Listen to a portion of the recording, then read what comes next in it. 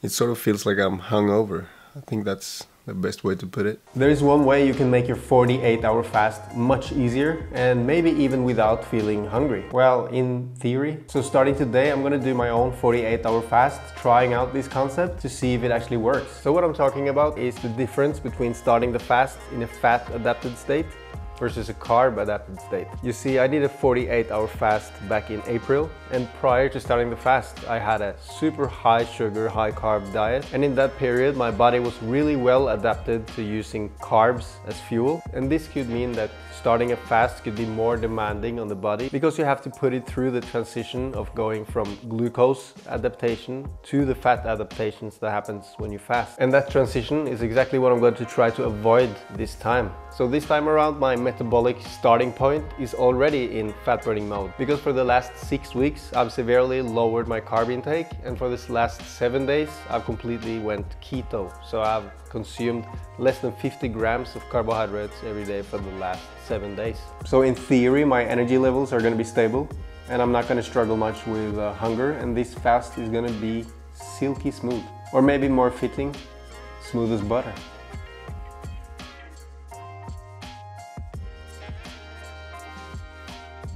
The only rule that I'm following during this fast is not consuming calories. So I'm allowed to drink coffee and water, tea. To ensure that I'm actually in ketosis and that my body is in fat burning mode, I just peed on these keto sticks. They measure the keto content of my urine. And as you can see already, I have some to moderate levels of ketones in my urine. So that could indicate that this is going to be much easier than last time.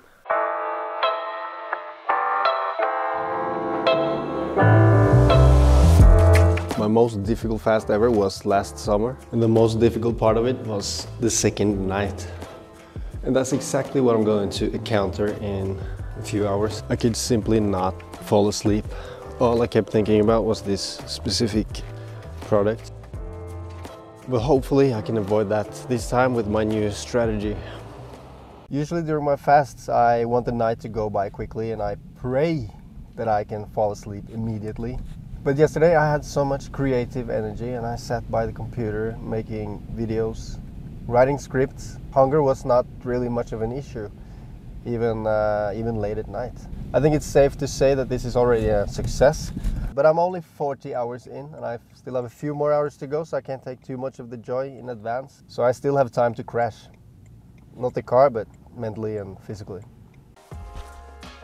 I can't get over how well this is working. I do admit that the morning hours were a bit difficult in bed, but once I got up, everything was back to normal. And after a coffee, I went for a workout and it felt just like it always does.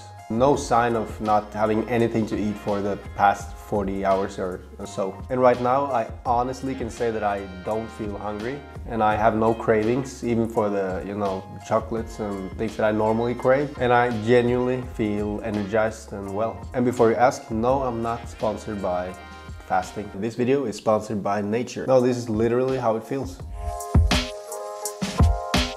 48 hours is done, and I'm not gonna rant anymore about how successful this was, because I think it's pretty clear already. So the conclusion is that if you go low carb and deplete your body of the sugar stores and let it adjust to burning fat as fuel, your fast is likely gonna be much easier. At least it was for me. I'm not talking for everyone here, but it did for me now. And this of course all depends on how your body reacts to fasting. This could all be a random coincidence that I took it so easily this time, because this is not science, it's bro science. Hope you liked the video. Thanks for watching. Now you can watch this if you want. Bye.